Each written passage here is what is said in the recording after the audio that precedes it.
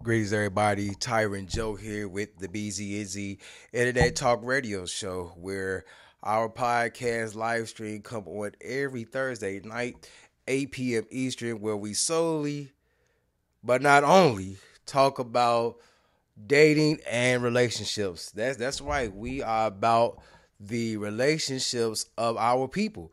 I don't know if you know this, but we are commissioned to be good stewards over our home. Okay, we're commissioned to be good stewards over our homes as men.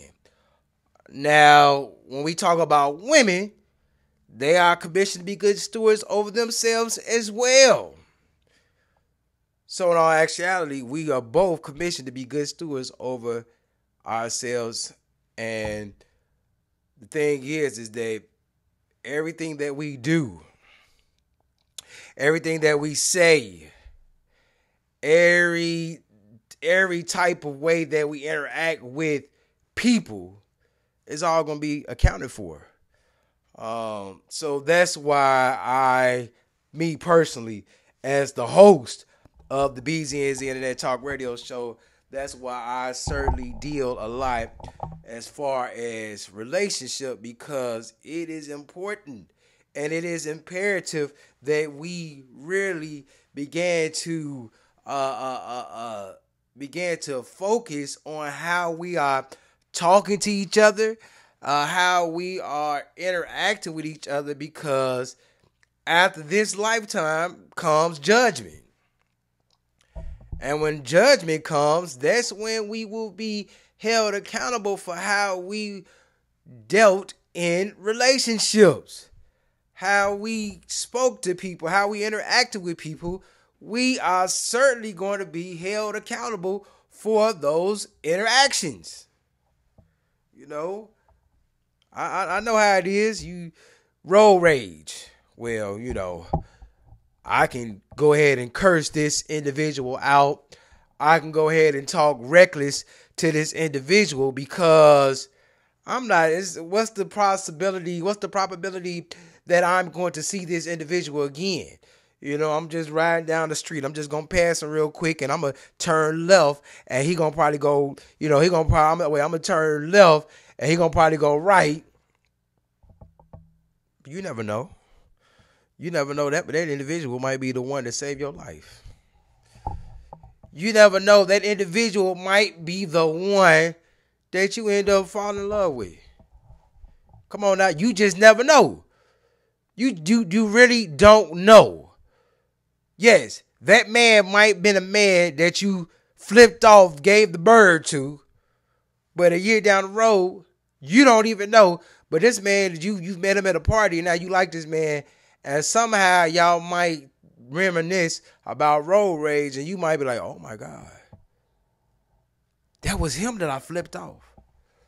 That was her that I called all kind of B word. Yes, we are being held responsible. We are being held accountable. It is all going to come back to us. It is all going to come back to us.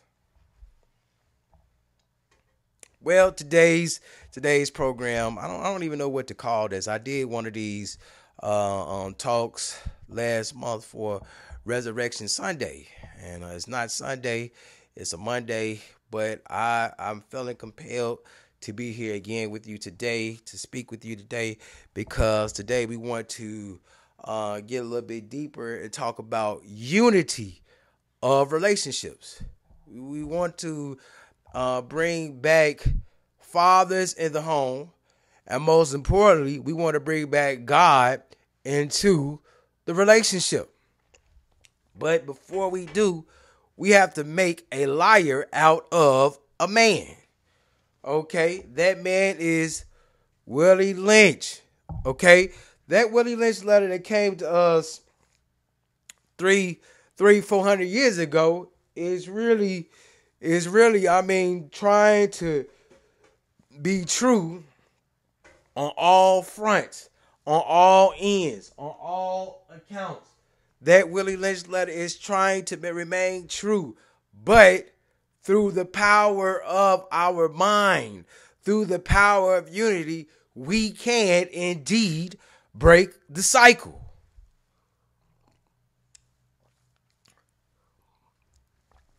So today,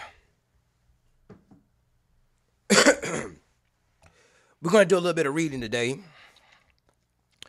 And we're going to read from the book, The Willie Lynch Letter and the Making of a Slave. We got some more articles that we're going to quote from today. We do not plan to be before you long, but we do plan to be before you strong. Let us see here, chapter, in the book is page 16.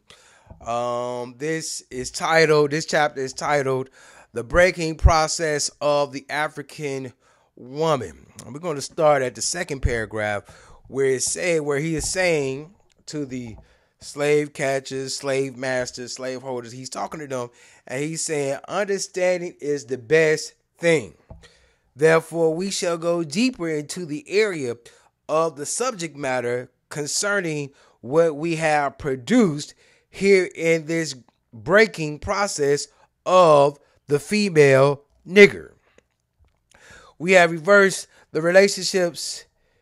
In her natural uncivilized state, she would have a strong dependency on the uncivilized nigger male, and she would have a limited protective tendency toward her independent male offspring, and would raise the female offspring to be dependent like her. Nature had provided for this type of balance. Stop right there. So what Willie does, he lets you know what the right way is, but he's saying in order to make a person a slave, we must tear down what has been to build up what we want. So the challenge to you today that is viewing this video is that we must tear down what Willie is saying to build up or to get back to how it originally was. God's original intent. We must get to that. Let's read a little bit more. We reverse nature by burning and pulling one civilized nigga apart and bullwhipping the other to the point of death, all in her presence. By her being left alone, unprotected, with the male image destroyed, the ordeal caused her to move from her psychological dependent state to a frozen independent. Stop right there. See, there it is. I wrote a post probably a week or two ago talking about the absence of femininity is masculinity. This is not stuff that I'm making up. This is stuff that's being written in books. Just look what he just said. Look exactly what Willie just said. He said the ordeal caused her to move from her psychological dependent state to a frozen independent state. So, in order for her to be independent, meaning that she's no longer dependent upon the man to take care of her, she's now has reverted into a survival mode, or what I call masculine mode, because now she has to do what a man has to do to survive. So once again, I talk about the absence of femininity being masculine or big mama energy. You know, that energy that a lot of single moms have, especially when raising man childs.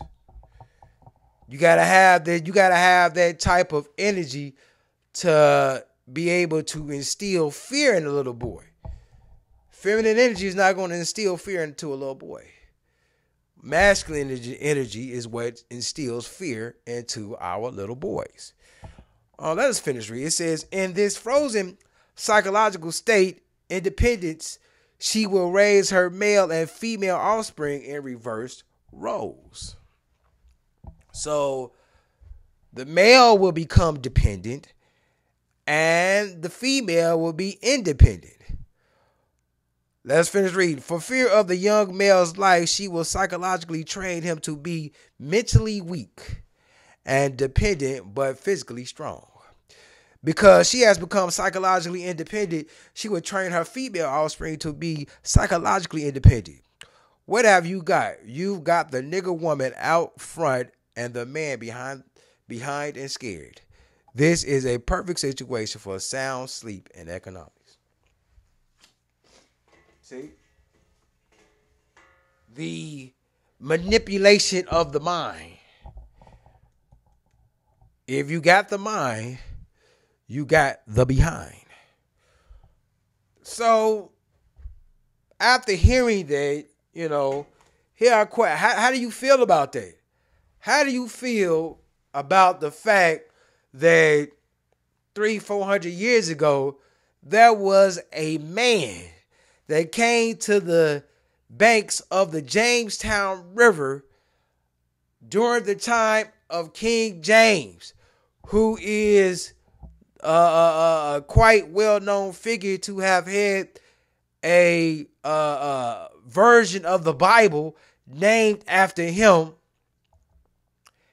For this man to come and speak to slave masters, to slave holders, to slave catchers, to let them know some of the key ingredients to the making of a slave. How to keep a people subservient for years and years and years to come. How to break up the home. How to keep division, to keep envy, to keep strife amongst the male, the female at all times. How to keep envy, division, and strife amongst men at all time. Older men, younger men. Amongst women at all time. Older women, younger women. How to keep everybody just in a frenzy, in a chaotic frenzy. How do you feel about that? We must stop right there and think. It is important that we think about what has just been read. Hello? We got to really process this to understand what is going on now in 2022. To understand that there has been a plan. There has been a planned attack on my life even before I was born. There has been an attack on my relationship even before I was born. 300-400 years before I was born, there has been a written plan to keep me at odds. Come on. This is real deal. There has been already a vicious cycle against my family that I want to build and create. My legacy that I want to continue after I'm gone, that has already been destroyed by the writings of an evil man. Come on, man. Think about it. This has been written. So it is much so our job, like ever before, to come against the plan. Please make sure you tune in Thursday nights, 8 p.m. Eastern, on our YouTube channel and our Facebook channel. We often talk about dating and relationships, and we want you to be a part of the conversation. Please inbox me on my Instagram inbox. That's BZNZ Talk. If you have any questions, if you would like to be a part of the show, if you would like to, if you have a story about your dating life that you would like the people to hear, please inbox me and we will talk about it, and I will bring you live and we can really discuss, and we can have the panel, help you out with things that you may be struggling and that you may be battling with. We want to see everybody win and see everyone succeed. And thinking about this unity in relationships, I did what I normally do. I went to Google and wanted to see exactly what Google had to say about unity in relationships, and you're gonna be amazed. This is some surprising knowledge. This is some surprising information that Google said. Check this out. Unity is a closeness between two fully integrated people who are separate yet engaged in a shared enterprise. That's talking about unity inside of a relationship. It's kind of like mixing two separate substances into something new, but the whole is greater than the sum of its parts. Stop right there. The whole is greater than the sum of its parts, meaning that, yes, we have person A and we have person B. A is different than person B. But the fact that they are different, their differences should attract each other in a way till this person's difference is going to build up this one. This person's difference is going to build up that one to make it be greater than the sum of its parts. So now, since we know that these two individuals are different, their differences are building each other up to the fact that now they are joined as one and unstoppable, unbreakable. Come on now. Unstoppable, unbreakable, a force to be reckoned with. Let's make this make sense. Okay. A person that love to do a lot of talking, person A that loves to talk, but you have person B that loves to listen. Those two, they are different, but those two connect well. A listener and a talker. Hello. We just giving you something very basic and simple. A person, let's dip off into a podcast scene.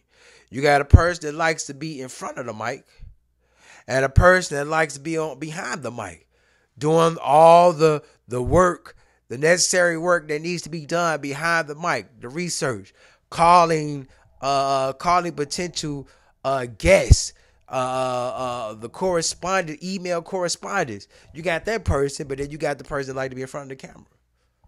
See, opposites being able to attract to where once they join together as one, you can't break on. We talking about unity. That was a word that was. Oh wait. Let me read a little bit more. We're gonna finish this thing up. It says each partner is true to their own life dreams while also taking on board their partners. That was a word that was used in the earlier statement of this unity in relationships from Google. It said it was enterprise. Let me read that one more time. It said unity is a closeness between two fully integrated people who are separate yet engaged in a shared enterprise. I wanted to look up that word enterprise just to see exactly what is enterprise. It says a project or undertaking, typically one that is difficult or requires effort. There's many other definitions, but I really like that one because when talking about putting together a relationship, it's going to require effort.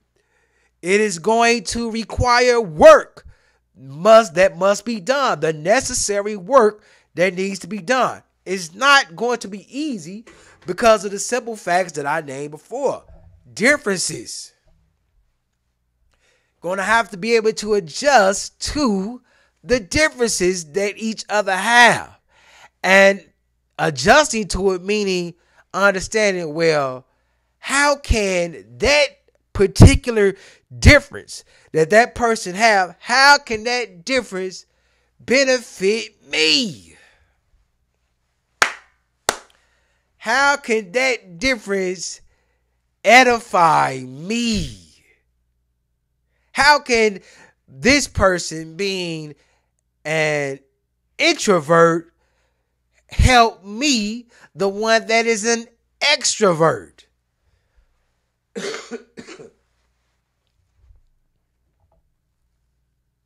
Hello. This is what today's lecture is about. This is what it's about. We are dipping into bringing back fathers in the home, bringing back men in the home, bringing back God into the relationship. This is what we're lacking. If we have all of that, then guess what? We have unity in our relationship, and then we're gonna have what? Unity in our what? Community.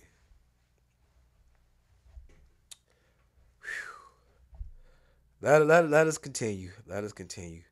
I looked up the word relationship. Just had to look it up. What does the dictionary say? It says the way in which two or more concepts, objects, or people are connected, or the state of being connected, meaning that although you may be different, but there was some type of similarity that brought you two together. And the thing is, whatever similarity that is that brought you together, that's what the glue is, to keeping you together. Come on, come on. I mean, seriously. Whatever that similarity was, whether you both had a likeness for fishing, you both had a likeness for reading, you both had a likeness for running or jogging, keep that at the core to the togetherness. Keeping that at the core to the togetherness. Also adding the fact that we are all we have. And with that being said, is that it's important that we remain unified. Now, we get to the good part. What does that mean? What does it mean to be unified in a relationship? Male and female, what does that mean? Greetings, everyone. Tyren Jo here with the BZNZ Talk, Internet Talk Radio Show. We are so grateful and thankful that you are here watching this lecture series. Hope you are enjoying this lecture series. But do me a favor, if you are new to the channel, please hit the like button, the share button, the subscribe button, and also hit the red notification bell to let you know when we are live. If you're not new to the channel, please like and share. Also, every Thursday night, we are live 8 p.m. Eastern right here on YouTube. Please come visit us, come tap in with us, and be a part of the conversation. Peace. Be blessed. It means that there are some core values of the relationship that the man and the woman must talk about, must have a discussion about. The man, of course, the head of the house, the Lord of the house, must set the tone as to how it's going to be. And of course, it is up to the woman if she want to go along with that tone. If not, there's the door. She can leave. But at the end of the day, there must be a conversation. A conversation must be had to maintain the unity in the relationship.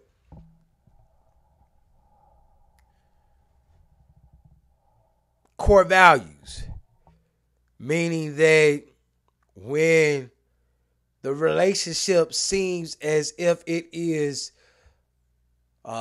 tearing apart, when the relationship seems as if it's breaking apart, but has potential to be fixable, has potential to come back together and to do more amazing and more awesome work, here's something that must be done. I believe that really to have a unified relationship, we must know as men and women, we must shut our mouth. I don't know. This might be a two-part. Lecture. I don't know. Or we might come back and talk about this on Thursday. But we must shut our mouth. Hello?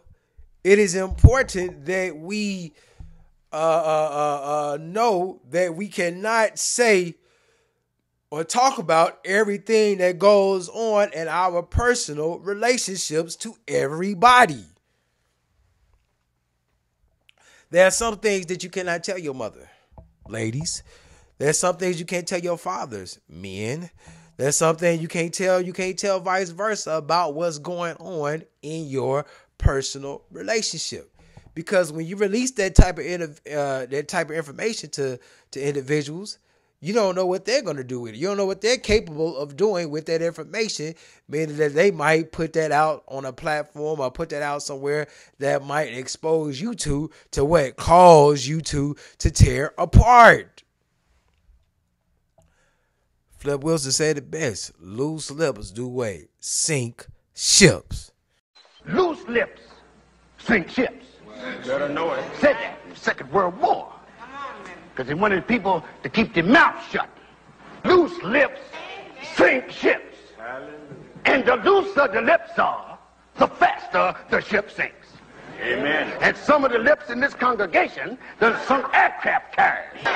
Let me tell you about some of the people in this congregation, friends. They go around trying to rock somebody else's cradle, trying to get a piece of somebody else's pie, trying to covet somebody else's mate for their own.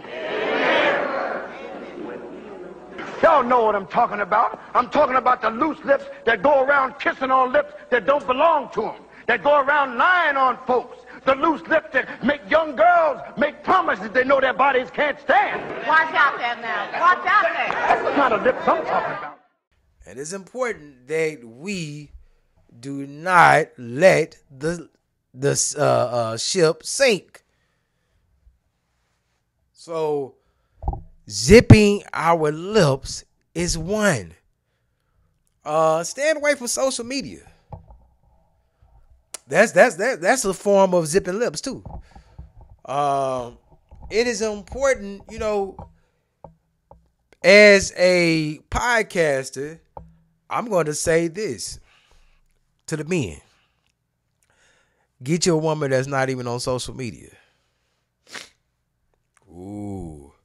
What does that look like, fellas? I mean, think about it.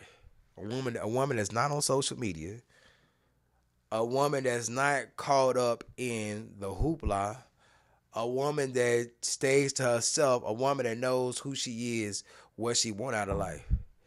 Wouldn't that be a good type of woman to date and marry? Really, a good type of woman to marry and have your children? A woman that's not caught up on social media, a woman that's not watching all that ratchet TV, a woman that wants to stand on the side of righteousness, a woman that knows her rights, her roles, and her responsibility in life. That sound like a great recipe for unity. That sound like a woman that's going to keep her relationship with her husband unified. Remember, it's kind of like mixing two separate substances in something new. But the whole is greater than the sum of its parts. Meaning that when they both come together, it's going to be amazing. One can chase 1,000, and two will put 10,000 to flight. Ooh. Whew. Come on. There's power in numbers. I have more numbers to talk about.